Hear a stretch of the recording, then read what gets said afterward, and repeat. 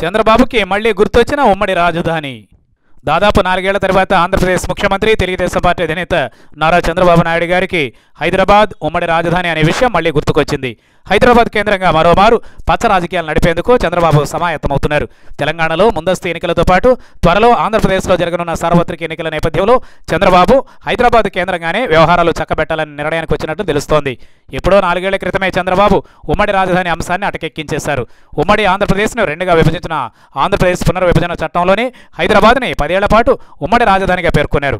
అయితే మన పరిపాలన, మన ఆత్మగౌరవం, మన రాష్ట్రం అంటూ చంద్రబాబు ఓటుకు నోటు కేసు తర్వాత ఆంధ్రప్రదేశ్కి పారిపోయారన్నది ఓపెన్ సీక్రెట్. ఓటుకో నోటు కేసుకు విరుగుడిగా ఫోన్ ట్యాపింగ్ అంశాన్ని తెరపైకి తెచ్చి ఏపీ కేంద్రంగా చంద్రబాబు రాజకీయాలు నడుపుతూ వచ్చారు. తెలంగాణలో ముందస్తు ఎన్నికల నేపథ్యంలో అనూహ్యంగా బాబ్లీ ప్రాజెక్ట్, టీడీపీ రగడ తెరపైకి రావడం, ఆ కేసుని పట్టుకుని చంద్రబాబు హైదరాబాద్ కేంద్రంగా మళ్లీ రాజకీయంగా బలోపేతం అవ్వాలనే ఆలోచన చేయడం, ఇవన్నీ అందరినీ విస్మయానికి గురిచేస్తున్నాయి.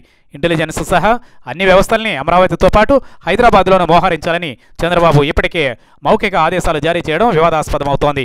ఆంధ్రప్రదేశ్ ప్రభుత్వానికి తెలంగాణలో ఏం పని అని తెలంగాణ రాష్ట్ర సమితి ప్రశ్నిస్తూ ఉంటే, హైదరాబాద్ 10 ఏళ్ల పాటు ఉమ్మడి రాజధాని, 2014 వరకు మాకు హైదరాబాద్లో హక్కులున్నాయి అని టీడీపీ నేతలు ఎదురుదాడికి దిగుతున్నారు. ఒక్కటి మాత్రం నిజం, హైదరాబాద్ పేరుతో ఇంకోసారి రాజకీయ పాపం గడుపుకోవాలని చంద్రబాబు ప్రయత్నిస్తున్నా అది ఆంధ్రప్రదేశ్లో నెగిటివ్ ఇంపాక్ట్ చూపించబోతోంది. బాబ్లీ రగడ బ్యాక్ ఫైర్ అవడం దాదాపు ఖాయమైపోయిన నేపథ్యంలో చంద్రబాబు హైదరాబాద్ పేరుతో చేసే రచ్చ తెలుగు రాష్ట్రాల మధ్య కొత్త వివాదాలకు దారితీసే ప్రమాదం లేకపోలేదు.